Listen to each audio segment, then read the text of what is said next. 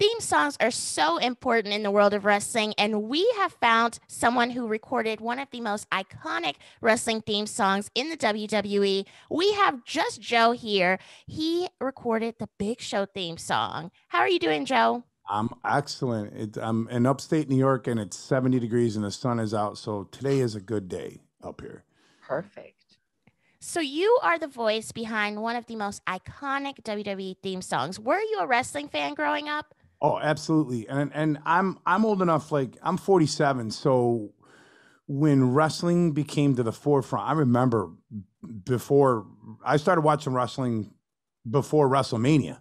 It was like right when I first started watching, I was going back and forth between watching WWF at that time and also on what was TBS, and they had what would become the WCW. So I was in the back and forth all that, and then all of a sudden it exploded through my eyes. I saw the match not in person, but I remember watching the match between Hulk Hogan and the Iron Sheik, which basically started it. And after that, I was hooked. I was hooked as a kid.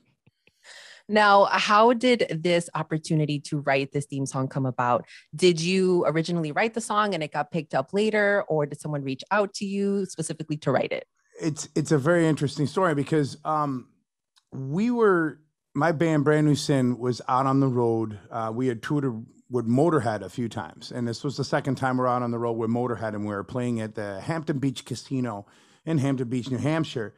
And all day long, the crew members and the guys in the band are like, hey, Triple H and Stephanie are going to come out because Motorhead and Triple H had such a close relationship, and they had done the theme songs together. So I'm like, yeah, sure, he's going to come, and sure, they're going to watch us. But long story short, we were playing that night in the middle of the set.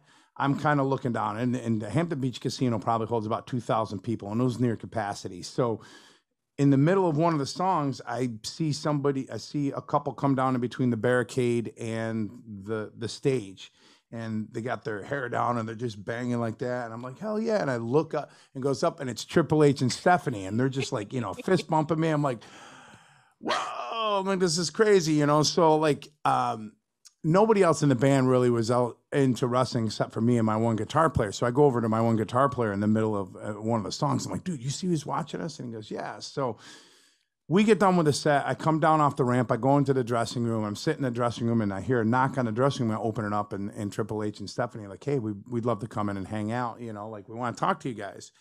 So we hung out for most of the night. We chatted a lot about music, and Stephanie and Triple H were both like, we really think that you guys have that sound, like we got to get you involved in the WWE. And this isn't like lip service. No offense to like some other wrestlers that would come out and see us. This is the prince and princess, they're going to take over the company. So we knew that they were going to follow through on that. So they took some merchandise and a bunch of CDs, and they're like, we will be in touch. We'll be in touch with your manager.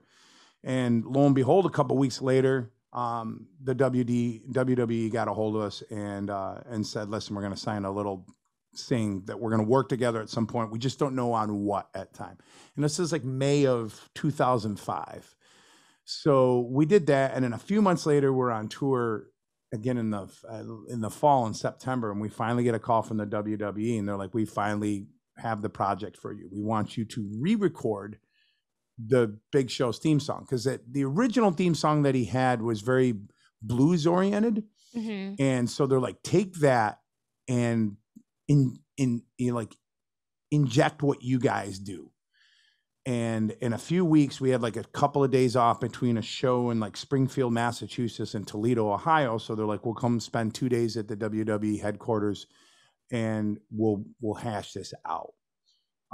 So that was how it came about, which was literally Triple H and Stephanie, and they became really good friends of ours. And I think I became a huge Triple H. I was always a big Triple H fan, but how could you not become one when they were the catalyst for it all?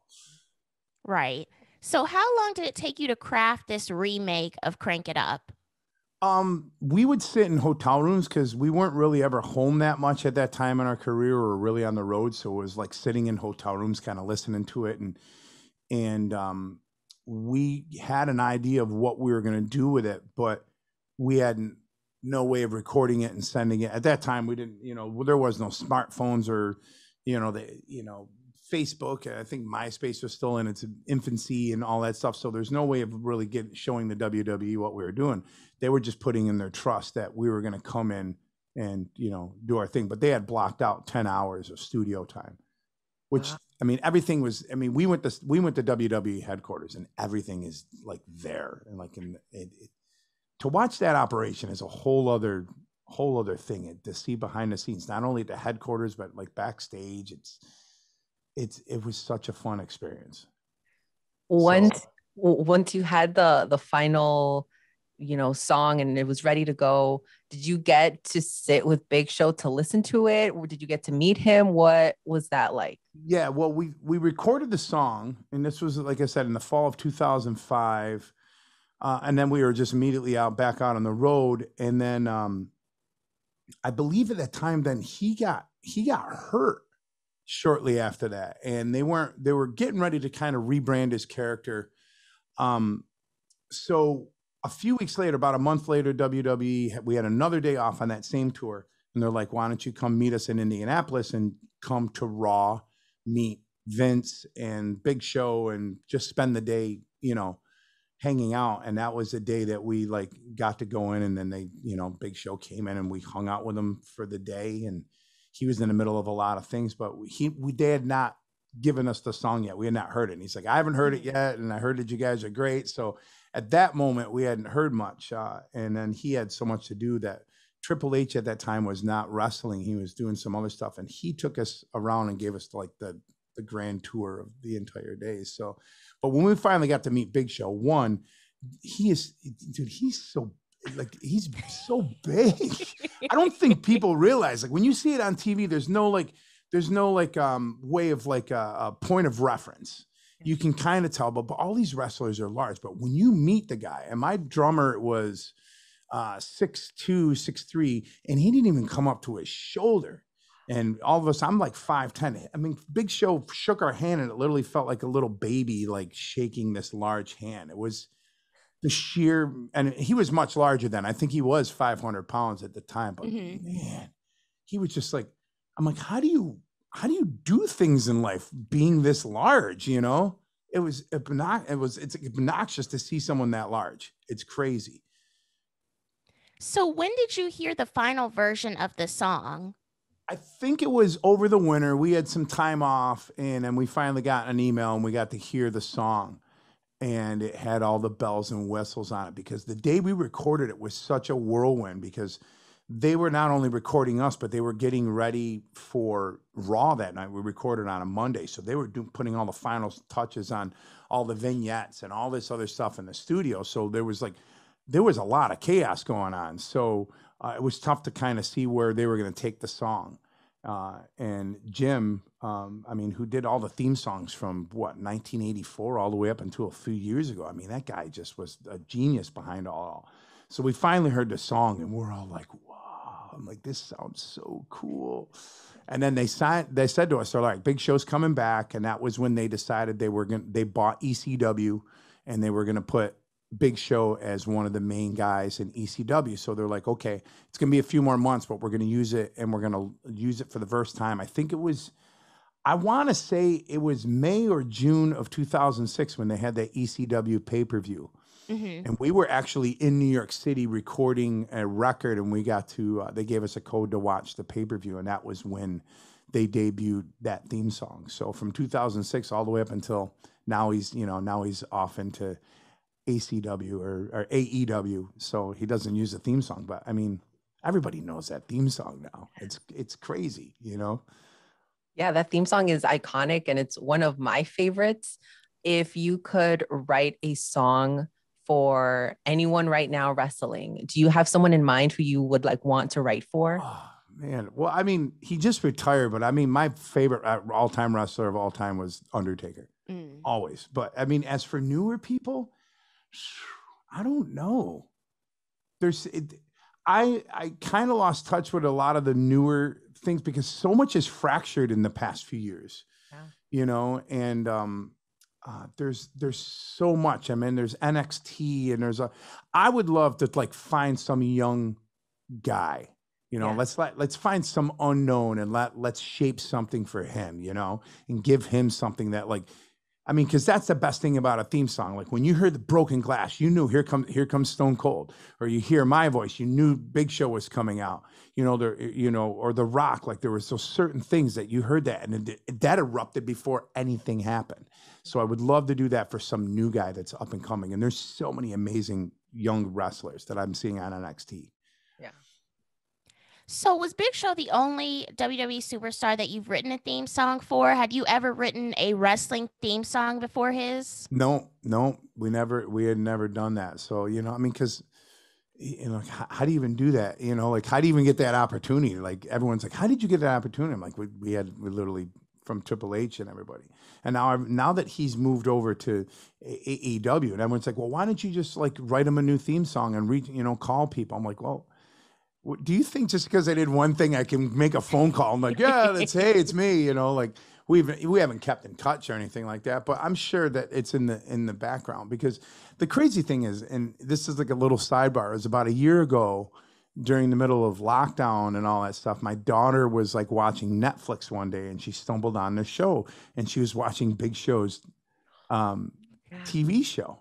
Uh-huh. And I kept hearing the song and I go, honey, you want to know something? She goes, what? My daughter's 7.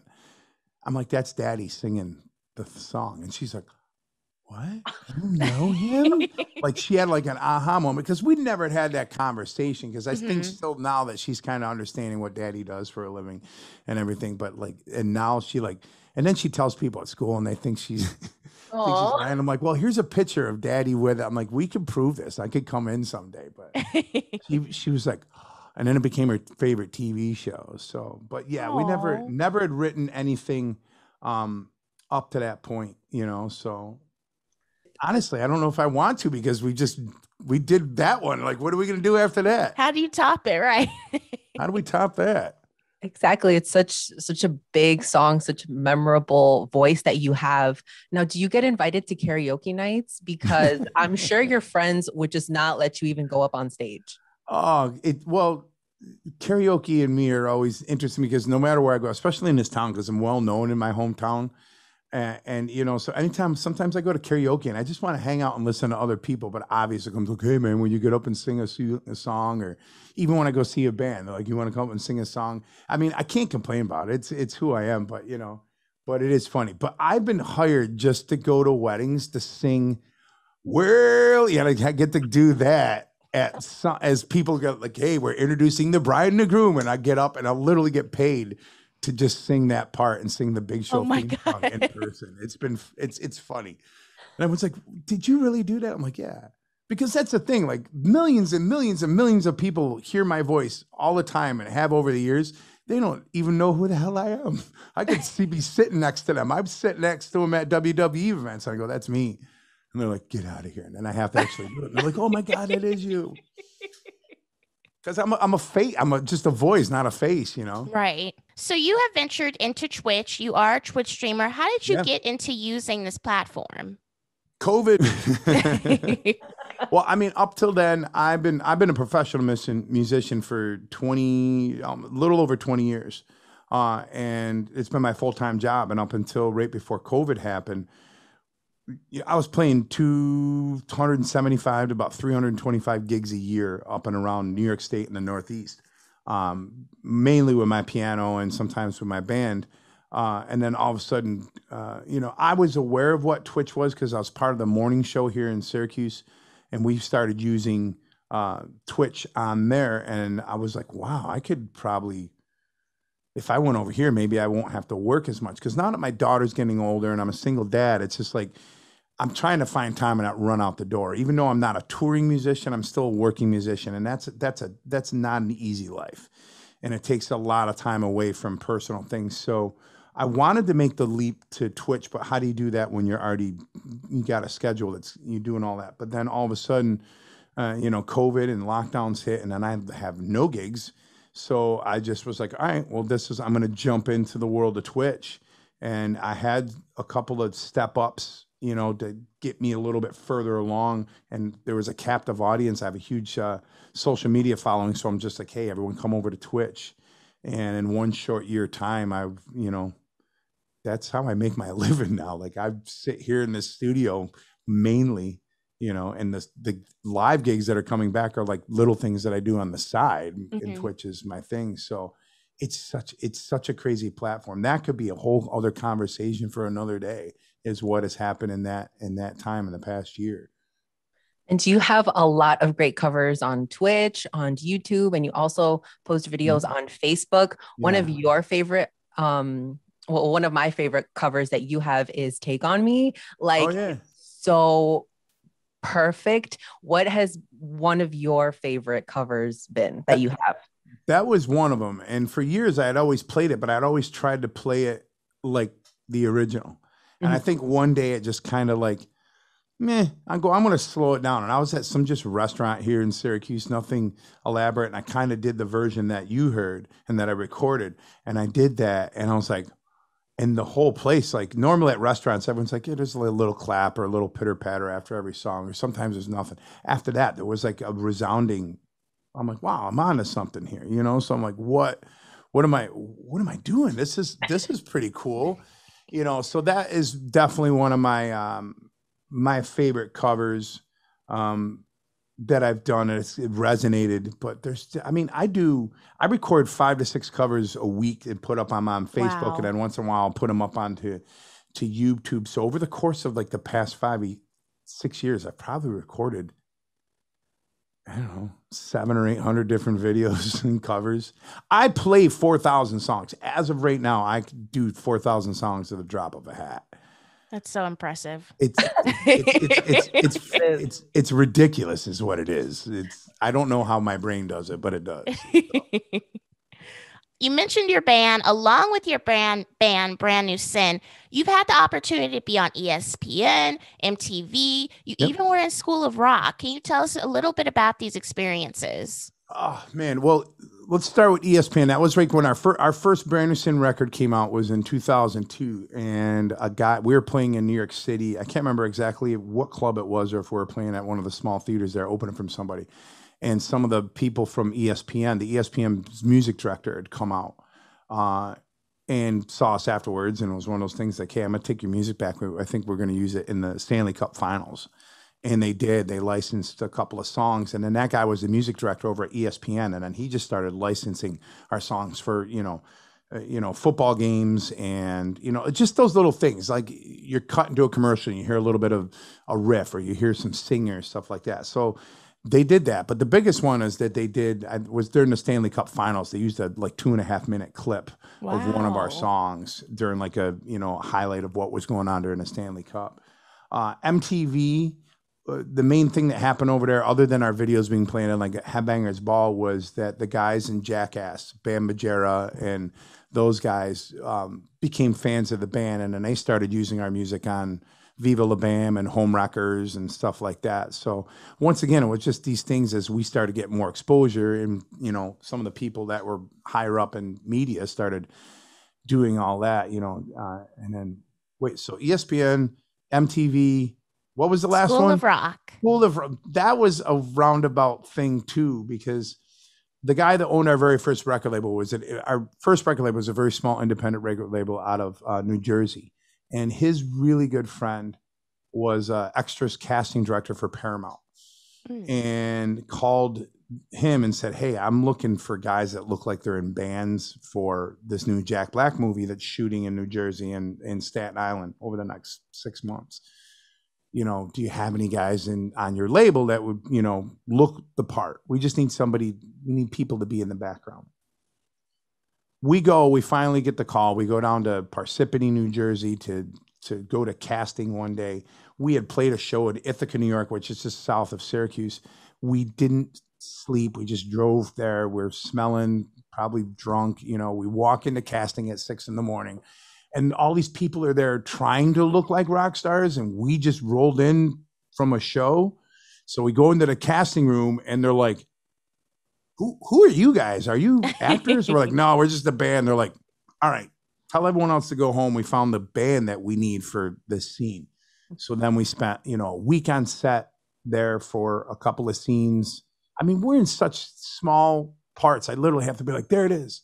There it is. But if you look up Brand New Sin School of Rock on YouTube, there will be videos of that, fan videos are posted up, and they have the parts of where you can kind of see us in the background. But what had happened while we were on this set the first time, we were only supposed to be there for that one scene or those couple of scenes. They wanted us for the final scene to be continuity throughout the movie. So we were gone on the road 2 months later in like San Antonio, Texas, and we get a call from a manager. They're like, you got to come back to New York City. We're like, we're in the middle of Texas. They're like, you got to be here in 2 days. We're like, all right, we got to go. And, back to New York City we went for that. And it was during that trip that Jack Black had, heard our band finally. And he came up to us and said, hey, I want to use one of your songs somewhere in the movie. And you can barely hear it, but he got it in the movie, which means it gets us paid. And that movie's become such a successful movie that I make a couple $100 every year because of that movie. And the coolest thing about that movie was we became friends with all those kids who are now like 30 years old, which makes you feel old. Yeah. But they could only be on set for so long every day. So they had to do schooling, and then we would sit there and jam with these kids because they were all legit musicians. So we would have jam sessions with these kids on the set. And that was, again, a whole other. I've led an interesting life. Every time I talk about it, I'm like, man, I've done some pretty cool things along the way, and that definitely being one of them. So. And bringing up your interesting life that you have, you do so much. You even do podcasting. Yes. You interview musicians and you talk about the business. What got you into podcasting? I like talking. Well, I mean, honestly, I was doing the morning show, K-Rock here in Syracuse, New York. And I started becoming a regular on the morning show a couple times a week. And the guy that hosts the morning show came to me. He's like, man, you really should just do a podcast because you have all these amazing stories and you have all these amazing friends and people in the business. And you like talking about your stories in the music industry. Plus, like, my passion outside of music is like fitness. I love, because a few years ago, like go back 4 years ago, I weighed 280 pounds. I was an athlete growing up, and then I got into the rock and roll lifestyle, and I got put on all this weight.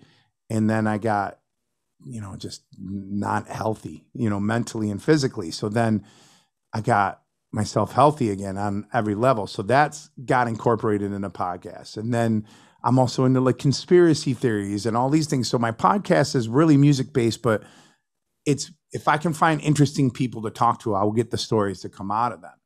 But now I'm getting ready to launch another podcast that is centric just on wellness, because that has been such a huge resonator amongst my fan and the people on social media about my fitness journey and my mental health journey and the battles of anxiety and panic disorder that I've had. And we're making a centric one just for that I'm going to be launching in the next few months. So you guys obviously love podcasts. It's fun, right? Yeah, it is. Fun to just chat with people and get stories from them. So it's the Just Joe podcast is the one that I have now. And you can find that on all the mediums that you get all that. And the new one, as I got the .com and everything, it's going to be called the Rockin' Bodcast, like B-O-D, bod. Because back in the 80s, like, man, he's got a rockin' bod or she's got a rockin' bod. So came up with it. So that's going to be the Rockin' Bodcast. But I'm putting that in an incubator right now and letting that kind of get its feet for a little bit. You're letting it marinate, which is always great. Joe, now Lo and I have a love for your theme song, of course. And from the beginning of mine and Lo's friendship, like, she has known that I just go around the house singing this song because it's just such a big part of my childhood. And like, I'll sometimes just voice me singing just that little intro. But we are now at the point of the podcast where we're going to have our well off. So we're going to see who can sing it better, or if you can give us some tips, training on how to improve it. So would you be so kind as to give us an example of what it should sound like? We had recorded the entire song and had that in the bag, like the whole song was done. And then Jim is like, well, now we got to do the most important part of the theme song. So he's like, all the band members out. You guys go to catering or go wherever. Me and Joe are going to work together and work on this opening thing. I'm like, well, it's simple. I just go, do that. But I was doing it. It's very hard because I think you can find the original theme song still somewhere on there. And that old one had a very bluesy kind of, it was a very different style. So I kept trying to kind of mimic that a little bit. And then he's like, no, he goes, we're trying to get away from that. There's something new, introduce it. So then I was doing it like really hard. And like, I'm like, okay, I'm attacking this. And then we're literally I must have sang that like 50 times in like an hour to get that to where it was. And finally he's like, man, just let it come out. Don't think about it and just say it, and just kind of take a breath in and just go, like that. And then all of a sudden I did that. And he goes, that's it. And I go, but it doesn't seem like I did much with it. And he's like, dude, but you did. He goes, you're not thinking about it. And it was just a simple, and that was when I just finally, because I would try to, for a while, I was trying to go, well, I was trying to do that or, well, like that. And then I was just like, well, just like that. And he's like, that's it. I'm like, I could have done that an hour ago. It was 50 takes. But yeah, it's just simple. Take that big breath and just go, well, that's it. The way I'm intimidated right now. Oh, it's not intimidating. I mean, I was intimidated. Trust me. That was one of the most, in a studio setting, that was one of the most stressful moments ever. So I'm like, and all of the brass from WWE were on the other side of the glass because they were all coming in. Vince wasn't there that day, but everybody else was. And they're all looking at me. I'm like, and I'm going to be honest, I was really hungover that day from the show the night before. So all of us were. So when you hear that theme song now, know that I felt like complete shit that day. I'm like, why did I do this? I just come into the biggest song of my career because I couldn't I went to bed at like 5 a.m, was at the studio at 8. That was a bag of shit that day, but I made it happen somehow. So, but yeah, it's just, well, and you got to get a little, got to hit that diaphragm, so is it up to you guys ready. Now am I judging who's going to have the better here? I think we should do it together, Iridian. I think we should. No, because what if one is longer than the other? I feel like you know what, Lo? I'm going to let you go first. I'm going to be courteous. Oh, gosh. Go ahead. I can't listen to while you do it. Big breath, close the eyes, just let it happen. Well. That was great. I mean, that was good. That was good. All right. Oh, Lord Jesus. Well. Ooh, see that one? That one you follow more. Now go back to Lo. Now do it. Just relax a little bit more this time. Don't try to do any like Christina Aguilera twirls. Just whirl, just straight ahead like a car going down, like a train going down the track. Whirl, just like that. Okay. Well. There you go. That was better. That was way better. All right, now go back. Now you won up. Oh my God, I gotta do it again. Well, simple, because that's all it is. Because once somebody hears that, they're like, "There it is." I'm breathing so heavy right now, guys. On a Saturday morning, I believe that you were stressed out recording this, Joe. Yes, definitely. No, I was, I was slowly sweating out, booze from the night before. So, crazy. This has been such a great experience having you on, Joe. Thank you for joining us. Can you let us know where the people can find you? You can find, if you if you Google search Just Joe, I come right up. It's my website, and then that'll lead you down the rabbit hole to everything else. Just Joe Syracuse on Twitch. Just Joe Syracuse. If you put Just Joe Syracuse in the Google search, it'll also bring up my Instagrams. My Twitter handle. I'm not as active on Twitter. I'm really more active on Instagram and Facebook. And then the YouTube, you'll find everything really there. But if you go to that justjoe.com, which is the easiest .com ever, and that will just kind of spur you out to everything else that I do out there. I got a really good website that kind of brings that all together. So then you don't have to remember what is this handle here and handle there. everything else. So yeah, and I got content left and right, and I have high functioning anxiety, so there's always something coming out of me at some point because I just can't sit still. Well, thank you, Joe, so much for joining us, Thank and we you, will be ladies. practicing our wells. Yes, and thank you practice, for and listening. we'll reconvene at some point, and we'll see how your progress is being Oh made. no, there's going to be an update. Oh my God. No. Yeah, Thank you for ladies, taking time out of your day to listen of to our course, vocals, because yes. I know it must have not been a great time for you, but we appreciate your coaching. Oh, anytime, anytime. You ladies have a great afternoon. I can't wait to share this to everybody as well. So, Thank you. all right, Thanks, take care. Joe. Bye bye. Bye.